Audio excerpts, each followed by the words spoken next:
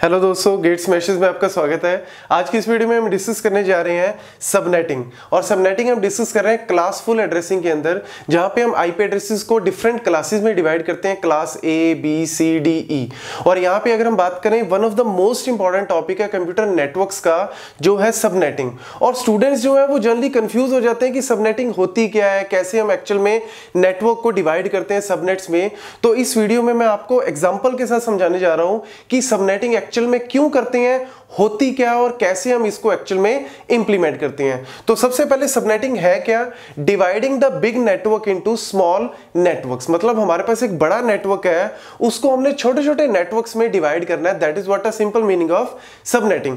तो question number 1 आता है कि इसका मतलब पर्पस क्या है, why we are dividing it. तो एक सिंपल सा अगर एग्जांपल लें, लेट्स से कि हमारे पास एक बड़ी यूनिवर्सिटी, बड़ी ऑर्गेनाइजेशन है। अब जितनी बड़ी ऑर्गेनाइजेशन होगी, जितनी बड़ी यूनिवर्सिटी होगी, उतना ही आपको मेंटेन करना उसको क्या होगा, मुश्किल होगा। कैसे? लेट्स से कि अगर हम क्लास ए का एड्रेस लें, क्लास ए के अंदर हमें पता है कि 224 नंबर ऑफ होस्ट पॉसिबल है हर एक क्लास ए के नेटवर्क के अंदर।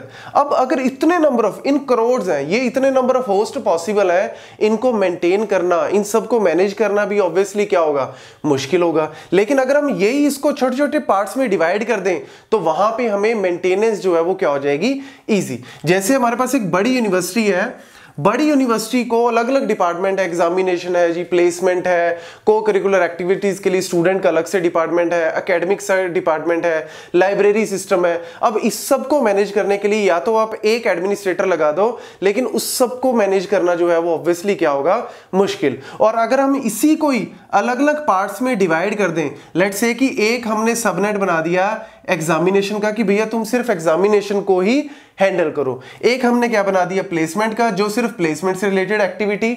एक हमने बना दिया लेट्स से एकेडमिक्स का, जो एकेडमिक्स से रिलेटेड। एक हमने बना दिया लेट्स से को करिकुलर एक्टिविटीज का, जो सिर्फ उनसे रिलेटेड बात करें। तो हमने बड़े नेटवर्क को लॉजिकली, ये हमने खुद अपनी ऑर्गेनाइजेशन के अंदर डिवाइड किया है। हम मल्टीपल में भी डिवाइड कर सकते हैं। जो नेटवर्क का हम एड्रेस लेते हैं, उसके लिए तो हमें internet obviously assigned number authority की जरूरत है, वहां पे तो हमें कहीं ना कहीं असाइंड अथॉरिटी की जरूरत है। लेकिन जो हम इंटरनली कर रहे हैं, सबनेटिंग हमेशा ऑर्गेनाइजेशन के अंदर करते हैं हम अपनी खुद की मर्जी से, तो मल्टीपल सबनेट्स हम बना सकते हैं। तो ऑब्वियसली इसका अलग नेटवर्क एडमिन होगा, network admin, network admin, network admin. तो वो अपने अपने ब्लॉक का या अपने अपने सबनेट का टेक केयर करेंगे। तो मेंटेनेंस इजी है, इन सबको मैनेज करना इजी है। और यहाँ पे क्लास ए के अगर हम इतने नंबर ऑफ होस्ट हैं, तो उनको वहां पे वेस्टेज जो है वो भी क्या हो जाएगी, कम। दूसरा अगर हम बात करें यहाँ पे सिक्योरिटी, इतने बड़े ऑर्गेनाइजेशन को अगर हमने नंबर ऑफ होस्टेस इतने हैं, उन हर एक होस्ट को मुझे ऑथराइज करना है, यूजर नेम पासवर्ड्स बना रखे हैं, उनको हमने आईपी एड्रेस प्रोवाइड करना है, तो कहीं ना कहीं यहाँ पे अगेन मुश्किल होगा। लेकिन अगर मैं अलग अलग डिपार्टमेंट बना दूं, अलग अलग यहाँ पे डिवाइड कर दूं इसको, तो वहां पे भी मेरी सिक्योरिटी जो है वो क्या हो जाएगी, एनहांस हो जाएगी। तो ये मेन एक्चुअल में एडवांटेजेस है किसकी, सबनेटिंग की। लेकिन इसमें प्रॉब्लम भी है, वो हम इसके बाद डिस्कस करेंगे। तो ये एक बेसिक फंडा है कि हम सबनेटिंग करते क्यों हैं। अब आता है क्वेश्चन नंबर 2 कि सबनेटिंग करते कैसे हैं, how we actually implement the subnetting. तो उसके लिए एक एग्जांपल हम यहां पे देखते हैं। क्लास सी का मैंने यहां पे नेटवर्क लिया है, और क्लास सी के नेटवर्क में हमने करना क्या है, क्लास सी का नेटवर्क सबसे पहले हमने क्या लिया, 200.10.20.0। और कैसे पता लगा, क्लास सी स्टार्टिंग का जो ऑक्टेट है उससे हमें पता लग जाता है। तो रेंज क्या होती है 192 से 223, तो हमने यहां से पता लगा लिया ये क्लास सी का। तो आप क्लास ए बी सी तीनों में ही सबनेटिंग कर सकते हो। सी में हम इसलिए कर रहे हैं क्योंकि रेंज जो है वो लिखनी ईजी रहेगी, अदरवाइज रेंज को लिखना थोड़ा मुश्किल हो जाएगा, क्योंकि काफी नंबर ऑफ होस्ट होते हैं क्लास ए और क्लास बी में। लेकिन यहां पे हमारे पास क्या है, नंबर ऑफ होस्ट कितने हैं क्लास सी के अंदर, टोटल ऑब्वियसली 256, क्योंकि हमारा जो लास्ट ऑक्टेट होता है वो आपको डिफाइन करता है क्या, कि नंबर ऑफ होस्ट कितने हैं। लेकिन यूजेबल होस्ट कितने होते हैं, हम जीरो वाला जो है वो इस पूरे नेटवर्क को मैनेज करता है। पूरे नेटवर्क को अगर हमने रिप्रेजेंट करना है, तो हम पहला होस्ट यूज नहीं करते, और जो लास्ट है 255, उन दोनों को हम यूज नहीं करते, बिकॉज ये डायरेक्ट ब्रॉडकास्ट एड्रेस है, और ये स्टार्टिंग का जो एड्रेस है वो इस नेटवर्क का एड्रेस है। और ये हमने क्लास ए बी सी में कैसे हम डिफाइन करते हैं ब्रॉडकास्ट एड्रेस क्या होता है, इसके ऊपर मैंने ऑलरेडी वीडियो बनाई हुई है, एक बार आप उस वीडियो को जरूर चेक कर लें, क्योंकि सबनेटिंग नेक्स्ट टॉपिक है। पहले आपको पता होना चाहिए कि क्लासफुल एड्रेसिंग होती क्या है, कैसे हम डिवाइड करते हैं और कैसे हम एक्चुअल में ऑक्टेट्स वगैरह सब कुछ डिफाइन करते हैं। तो अगर आप एक बार वो वीडियो चेक कर लें तो आपको सबनेटिंग जो है वो बिल्कुल ईजी लगेगी, और उनका लिंक जो है वो डिस्क्रिप्शन बॉक्स में मैंने ऑलरेडी दिया हुआ है। तो यहाँ पे डायरेक्ट ब्रॉडकास्ट एड्रेस हो गया, और ये स्टार्टिंग एड्रेस जो है इस पूरे नेटवर्क का, इस पूरे नेटवर्क को मतलब कि जो पूरी दुनिया है, मतलब www आपको किस आईपी एड्रेस से जानता है, इस आईपी एड्रेस से आपको जानते हैं। तो ऑब्वियसली ये वाला आईपी एड्रेस आप किसी इंटरनल होस्ट को नहीं दोगे। तो ये एक्चुअल में टोटल यूजेबल कितने हो जाएंगे आपके 254।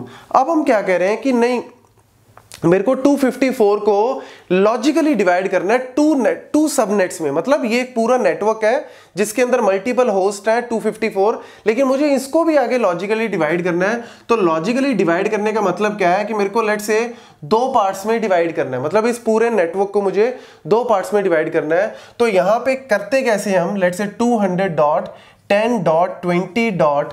सबसे पहला इंपॉर्टेंट पॉइंट है कि जब भी हम सबनेटिंग करते हैं, सबनेटिंग में आपकी नेटवर्क की बिट्स वो उनको कुछ भी इफेक्ट नहीं होना चाहिए, वो आपकी एज इट इज रहनी चाहिए। और क्लास सी में पहले 3 ऑक्टेट क्या होते हैं, नेटवर्क। और अगर आपने कोई भी बिट यहां से हिला दी, कोई भी बिट आपने चेंज कर दी, तो पूरा का पूरा नेटवर्क ही चेंज हो जाएगा। मतलब आपने जाना था दिल्ली और आप पहुंच गए बॉम्बे, ये वाला काम होगा अगर आपने नेटवर्क की आईडी को चेंज कर दिया। तो नेटवर्क की जो आईडी है उसको फिक्स करना है। तो क्लास सी में 3 ऑक्टेट जो है वो नेटवर्क के हैं, तो इनको तो आप खोलो ही मत, इसको तो रिप्रेजेंट भी मत करो बाइनरी में, लेकिन जो लास्ट ऑक्टेट है उसको आप ओपन कर लो। मतलब लास्ट ऑक्टेट में क्या है, 1 2 3 4 5 6 7 8 पोजीशंस हैं, क्योंकि ऑक्टेट है ये, ऑक्टेट का मतलब है 8 बिट, तो हमने 8 बार प्लेसेस को लिख दिया। ऐसे ही लेट्स से मैं क्या कर रहा हूं यहाँ पे 200.10.20.1 2 3 4 5 6 7 8। हम कर क्या रहे हैं यहाँ पे, पहली आईडी मतलब ये वाली जो नेटवर्क के 3 ऑक्टेट हैं, 24 बिट्स हैं, 8 8 और 8, इसको नहीं छेड़ना। लास्ट का ऑक्टेट जो है इसको हम यूज करेंगे। इसको यूज करने का मतलब है कि जो पहली पोजीशन है, जो फर्स्ट पोजीशन है, जो MSB है, यहाँ पे MSB बिट को हम क्या कर देंगे, फिक्स कर देंगे। मतलब मैंने एक जो ये वाली जो MSB है इसको मैंने क्या कर दिया, फिक्स कर दिया। इसको फिक्स करने का मतलब है कि मैंने पूरे नेटवर्क को 2 पार्ट्स में क्या कर दिया, डिवाइड कर दिया। 2 पार्ट्स में डिवाइड करने का मतलब है कि जो ये वाला नेटवर्क है, मतलब एक सबनेट 1 एक सबनेट 2। जो सबनेट 1 होगा, सबनेट 1 में हमने क्या किया, जो फर्स्ट वैल्यू है उसको हमने क्या रख दिया, 0 रख दिया। और जो सबनेट 2 होगा उसमें ये वाली बिट जो है वो क्या हो जाएगी, 1 हो जाएगी। मतलब फिक्स होगी, ये 0 फिक्स होगी, इसको अब आप छेड़ नहीं सकते, और ये 1 यहाँ पे फिक्स हो गया, इसको आप छेड़ नहीं सकते। तो अब करना क्या है, इजी। लास्ट की कितनी बची, 7 बिट, उसको आप क्या भर दो। उसको भरोगे कैसे, पहले क्या भरोगे, 0 0 0 0 0 0 0। नेक्स्ट क्या होगा, 0 0 0 0 0 0 1 2 3 4 5 6 7। 7th पोजीशन को आप क्या कर दो, 7th पोजीशन को आप 1 कर दो, और ये वाली पोजीशन तो आपकी ऑलरेडी क्या है, 0 फिक्स है, और इसके आगे वाला नेटवर्क तो आपका फिक्स है। ऐसे करते करते आपका 1 0 1 1 करते करते, मतलब लास्ट की जो 7 बिट्स हैं उनमें आपको वेरिएशन करनी है। तो कहां तक वेरिएशन करोगे, आपका जो लास्ट ऑक्टेट क्या बनेगा, लास्ट वैल्यू क्या बनेगी, ये 0 तो हमारी फिक्स है पहली, 1 1 1 1 1 1 1 1 2 3 4 5 6 7 7 1s। तो इसको अगर आप डेसिमल में लिखो तो क्या बनाइए, 200.10.20.0 से लेके कहां तक, 200.10.20. ये देखो लास्ट वाला ऑक्टेट ये है, तो 7 वंस क्या होते हैं 127, क्योंकि लास्ट वैल्यू क्या है 0, उसको नहीं आपने छेड़ना, वो तो आपने फिक्स कर दिया, तभी तो हमने लॉजिकली 2 पार्ट्स में डिवाइड किया है। हमेशा होस्ट की बिट को हमने रिजर्व करना है, तो होस्ट की हमने एक बिट को रिजर्व किया MSB को, तो 2 पार्ट में डिवाइड हो गया। अगर हम होस्ट की 2 बिट को रिजर्व कर दें तो 4 पार्ट में डिवाइड कर जाएगा, होस्ट की पहली 3 बिट को रिजर्व कर दें तो 8 पार्ट में। इस तरीके से हम इसको डिवाइड कर सकते हैं। तो ये क्या बन गया 127, ये पूरा क्या बन गया आपका 127। अब अगर हम इसको देखें तो ये भी क्या बनेगा, इसमें भी पहली वैल्यू क्या होगी 0 0 0 0 0 0 0, नेक्स्ट क्या होगी 0 0 0 0 0 0 1, नेक्स्ट 0 0 0 0 0 1 0, करते करते लास्ट क्या होगी 1 1 1 1 1 1 1। और इसके आगे क्या है, इसके आगे आपका 1 फिक्स है, ये देखो 1 यहां भी फिक्स है, यहां भी फिक्स है, यहां भी फिक्स होगा। तो इसको अगर आप ओवरऑल को डेसिमल में दोबारा लिखो तो क्या बनेगा 200.10.20.1 फॉलोड बाय 70 क्या होता है 128 200.10.20। इसको तो छेड़ना ही नहीं है, पहले 3 ऑक्टेट को तो आपको बिल्कुल भी नहीं छेड़ना, एक बिट भी नहीं आपने हिलानी। तो लास्ट वाला क्या है आपका 8 वंस क्या होते हैं 255। सिंपल मीनिंग, सिंपली हमने एक बिट को रिजर्व किया, हमेशा एमएसबी को ही रिजर्व करना, तो आपका जो 2 पार्ट्स में डिवाइड हो जाएगा। तो ये सबनेट 1 बन गया जिसकी रेंज ये हो गई, ये सबनेट 2 हो गया जिसकी रेंज ये होगी। तो क्वेश्चंस यहाँ पे कैसे आते हैं, सबसे पहले तो ये क्वेश्चन आता है कि 2 पार्ट्स में अगर आप डिवाइड करते हो तो रेंजेस लिखो, तो हमने यहाँ पे रेंजेस दोनों की लिख ली।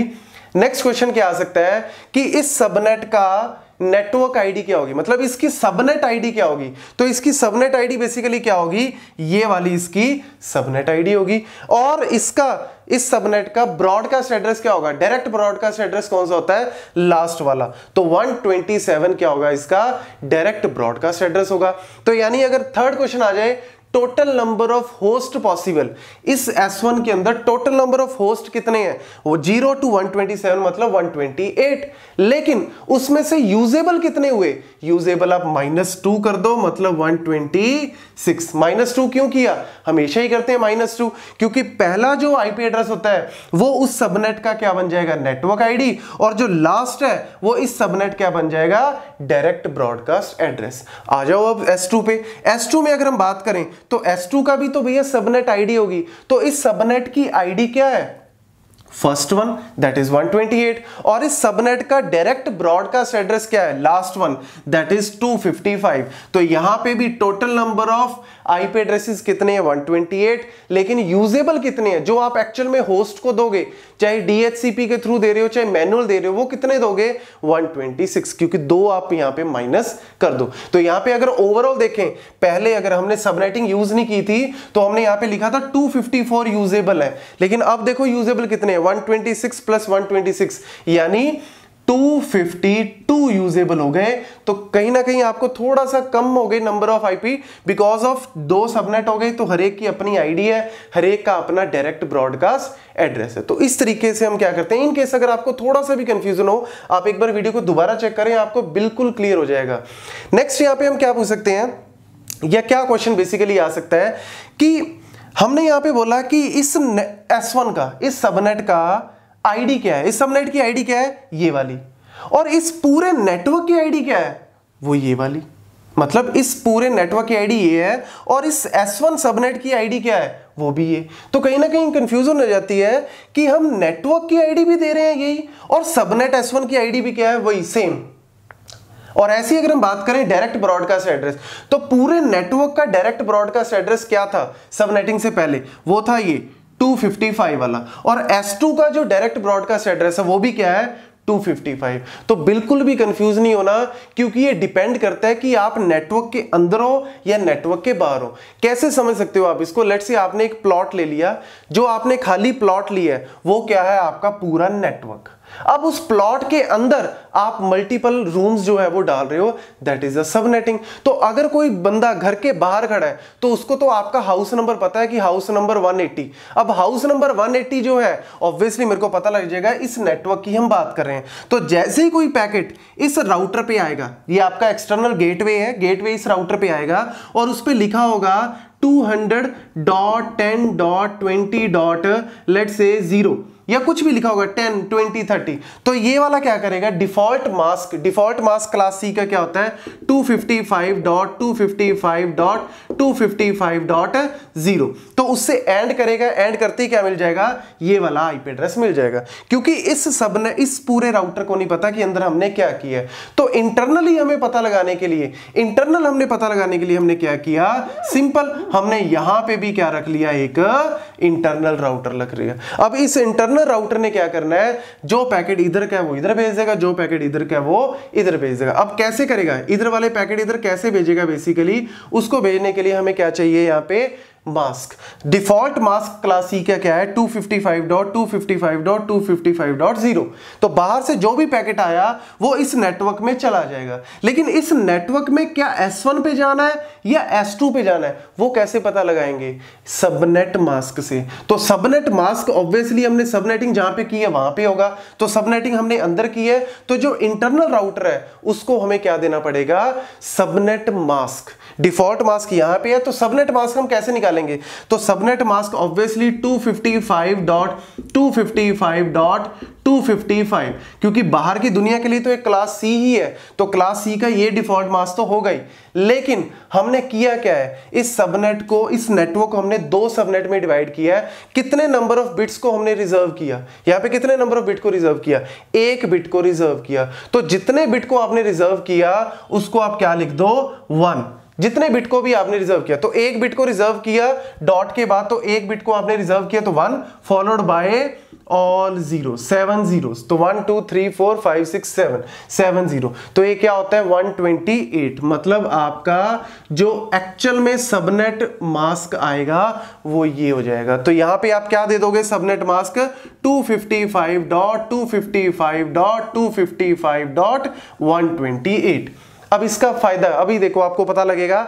लेट्स से एक पैकेट आया और उस पैकेट के अंदर डेस्टिनेशन एड्रेस क्या लिखा हुआ है? लेट्स से डेस्टिनेशन एड्रेस लिखा है 200.10.20.15 लिखा हुआ है हमारे पास, 200.10.20.15।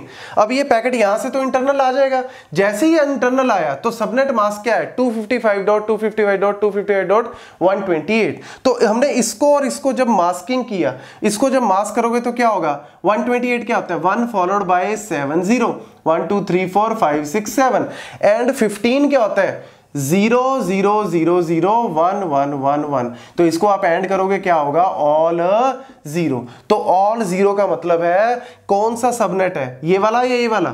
ऑब्वियसली 0 वाला। तो यानी आपका पैकेट इस तरफ मूव कर जाएगा। सिंपल सा फंडा है। और अगर इसका जो एड्रेस है वो इससे ज्यादा हुआ, लेट्स से कि अगर पैकेट का एड्रेस है डेस्टिनेशन एड्रेस 130, तो 130 के साथ जब आप एंड करोगे यहाँ पे, तो 130 के साथ जब आप यहाँ पे एंड करोगे तो ऊपर वाला आपका सबनेट मास्क तो आपका फिक्स ही रहेगा। और 130 को जब आप ओपन करोगे तो क्या बन जाएगा? 1 0 0 0 0 0 1 0। तो इसको जब आप एंड करोगे तो क्या आंसर आएगा? 1 फॉलोड बाय 7 0। सिंपल एंड हमने यहाँ पे किया। तो ये क्या होता है? 128। तो 128 कहाँ पे है? 128 S2 का आईडी है, S2 की सबनेट आईडी है। तो पैकेट इस तरफ मूव हो जाएगा। ये एक्चुअल में फंडा है सबनेटिंग का। तो सबनेटिंग में यही बेसिकली क्वेश्चन है, कैसे हम रेंजेस में डिवाइड करते हैं, रेंजेस लिखनी, और उसके अलावा डायरेक्ट ब्रॉडकास्ट लिखना, हर एक सबनेट का network ID, direct broadcast address, और लास्ट में सबनेट मास्क। तो सबनेट मास्क लिखने के लिए जितनी बिट आपने रिजर्व की है उतनी बिट को आप 1 1 कर दो, और बाकी को एज इट इज आपको पता ही है डिफॉल्ट मास्क क्या होता है? 255.255.255। क्लास बी होगा तो क्लास बी के अकॉर्डिंग, ए होगा तो क्लास ए के अकॉर्डिंग। ये बेसिक सा फंडा है किसका? क्लासफुल के अंदर सबनेटिंग का। और लास्ट एक छोटा सा पॉइंट मैं और बता दूं, जो डिसएडवांटेज, हमने एडवांटेज की बात की लेकिन डिसएडवांटेज की बात नहीं की। तो डिसएडवांटेज यहां पे क्या है? एक छोटा सा पॉइंट जो है यहां पे स्टूडेंट्स को ध्यान में रखना है कि हम जनरली आईपी एड्रेस को फाइंड आउट करते हैं। आईपी एड्रेस क्या होता है? नेटवर्क आईडी और होस्ट आईडी। मतलब आपको पहले बंदे का नेटवर्क आईडी ढूंढो, नेटवर्क के अंदर फिर आप होस्ट को ढूंढो, तब जाके आपको होस्ट मिलेगा। फिर होस्ट के अंदर आप पोर्ट नंबर को ढूंढो, that is your process ID. ये 3 स्टेप करने के बाद आप उस पर्टिकुलर यूजर पे या उस पर्टिकुलर प्रोसेस पे पहुंचोगे। लेकिन अब आपके नंबर ऑफ स्टेप बढ़ गए। कैसे? पहले आपको नेटवर्क आईडी ढूंढनी पड़ेगी, आप इस नेटवर्क पे आ गए, ये आपकी ऑर्गेनाइजेशन का पूरा नेटवर्क है। उस नेटवर्क में आपने किस सबनेट में जाना है? S1 में जाना है, S2 में जाना है, एक स्टेप बढ़ गया। फिर लेट से आपने S1 में जाना है, तो S1 में कौन से होस्ट पे जाना है और उस होस्ट में कौन से प्रोसेस पे जाना है। तो ये ओवरऑल क्या है आपको फाइंड आउट करना पड़ेगा। तो यहाँ पे थोड़ी सी कंप्यूटेशन बढ़ गई, लेकिन आपकी मेंटेनेंस जो है वो मैनेजमेंट आपकी ईजी होगी, सिक्योरिटी आपकी बढ़ गई। तो ये बेनिफिट्स हैं किसके? सबनेटिंग के। Thank you.